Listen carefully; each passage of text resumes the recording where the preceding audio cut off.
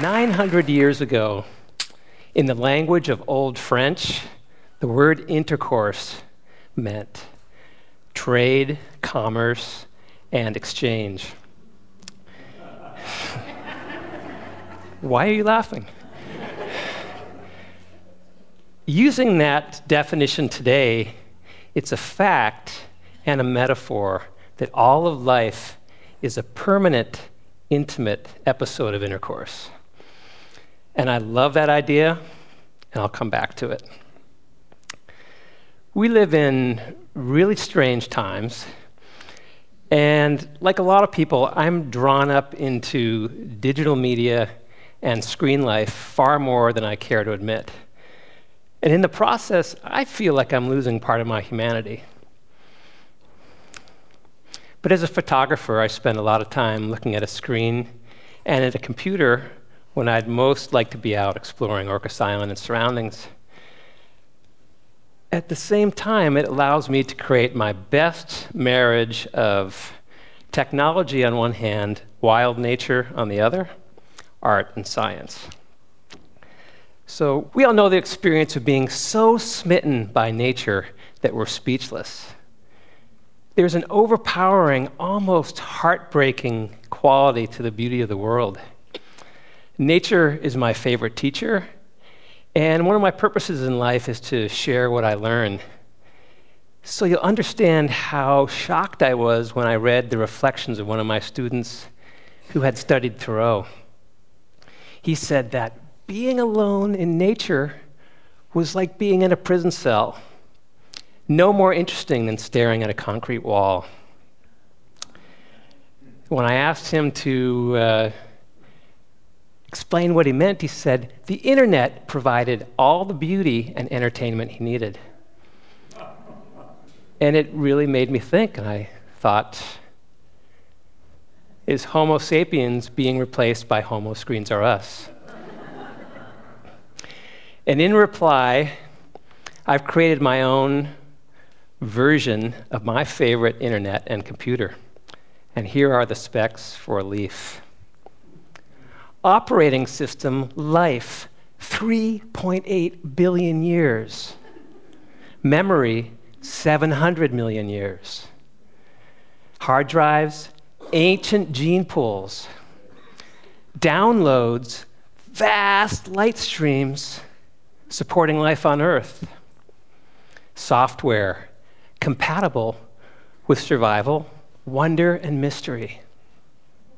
Network, massive, connected to almost every atom in the biosphere. Motherboard, the great mother. In contrast, the internet is a toddler's toy.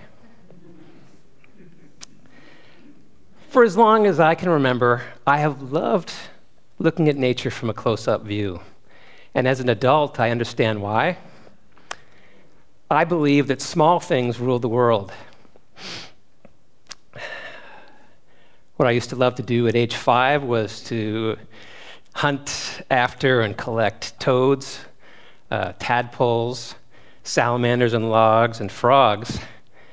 Years later in 5th grade, I had one of my best experiences in my whole school life, spending weeks and weeks using microscopes to study one-celled animals.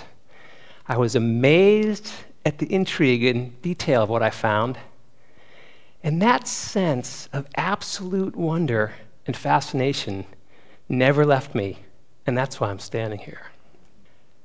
Last year, while working on a project photographing every layer of beauty that I could find in one small area, I had that excitement. I thought, what would it be like to add scanning electron microscope images? And unexpectedly, the opportunity arose. I was able to get access to one, and I realized a life dream. Please join me on a hike across a micro-landscape smaller than the head of a pin. And just remember to take really small steps. I want to introduce you to a friend of mine, to a friend of many of ours, Gary Oak. These epic, vulnerable, Gnarly trees are common in the San Juan Islands, but less so in Washington State. I examined the underside of a leaf of a Gary oak,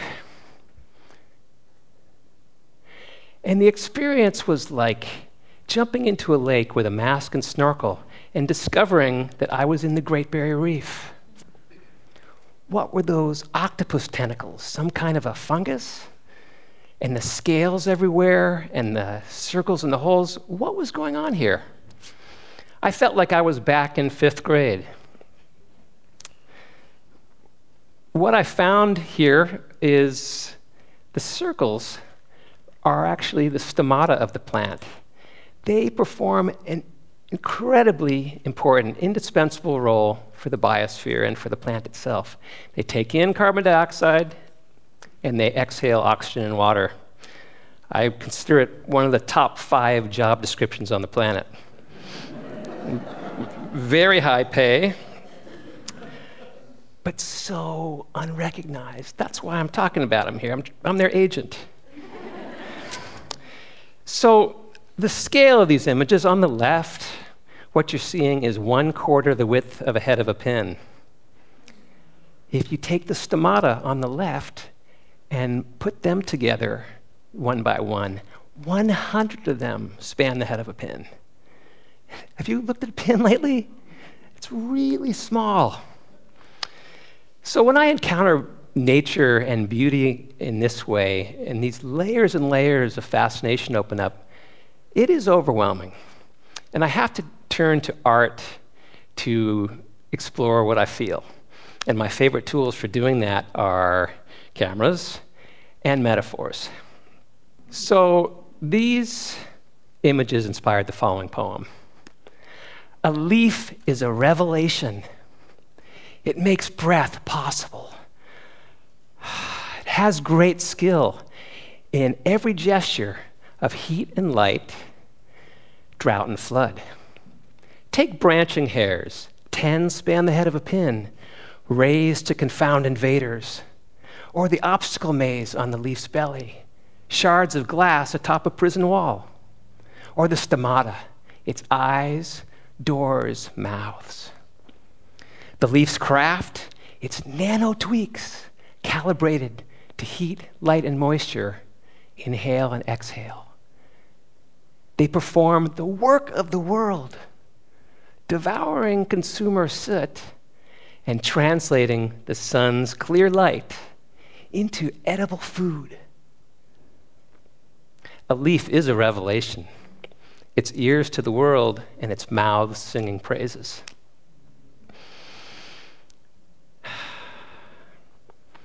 I realize it's an absurd thought to say that leaves have eyes and ears and mouths, but that's not the point. It points to something more mysterious, something of great artistic, scientific, spiritual interest.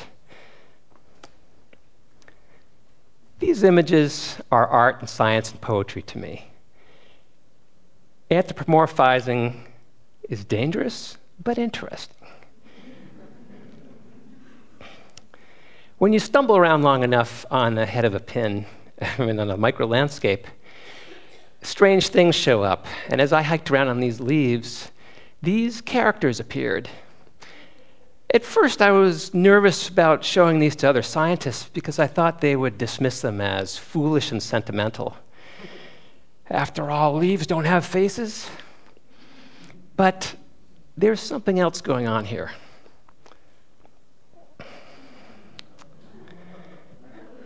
There is an incredible range of work going on right now about plant intelligence, and there's no way I can do justice to that. I could suggest some articles outside afterwards at lunch. But conversations arise for me when I look through a lens, or in this case, a scanning electron microscope, and imagination lights up and things start happening, and you gotta wonder. And one of the conversations that happened here was the question of whether or not plants have intelligence.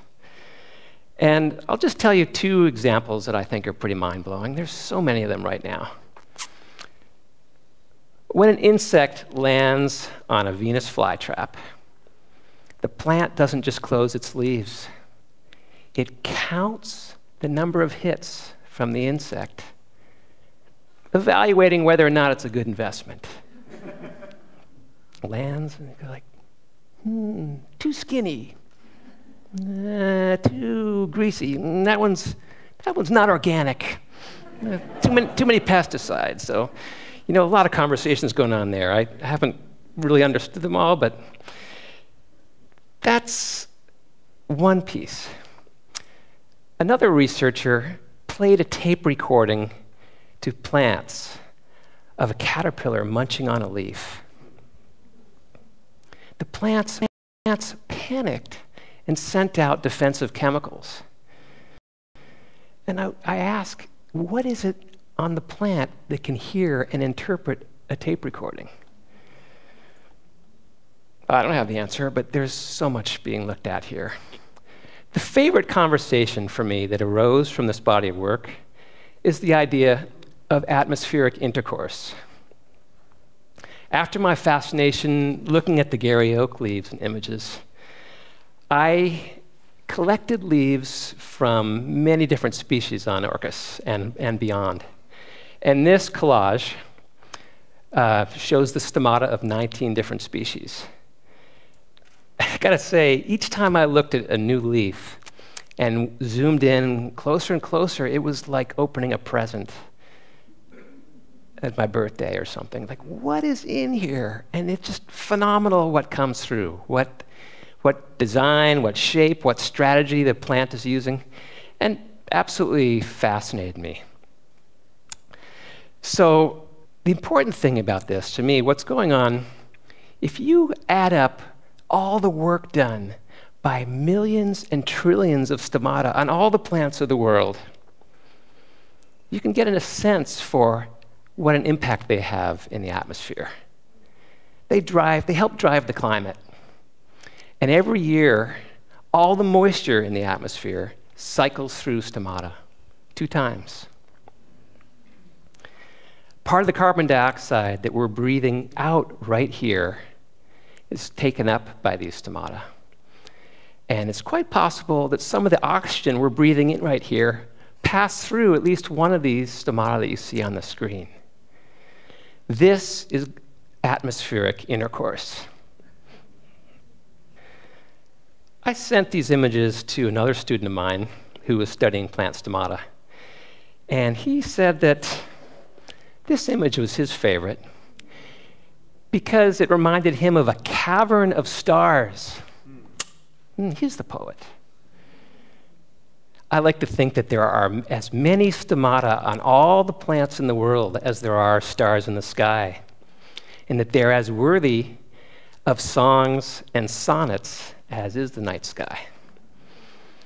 And I suggest you go out under a tree with a loved one and relax there and send your breaths up into constellations and galaxies of stomata and receive their breaths in return. It's guaranteed to be romantic.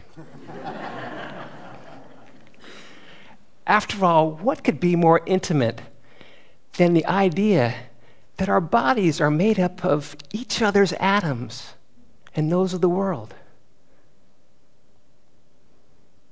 If we could take in the profound beauty of this truth, if we realized that to be alive is to be in permanent intercourse with the world,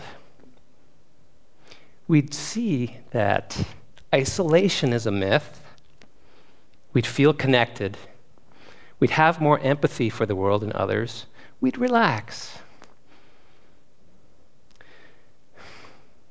This is an invitation sent from the facts and the poetry of Stomata. I love this planet. I can't bear that people grow up without having a close connection to it.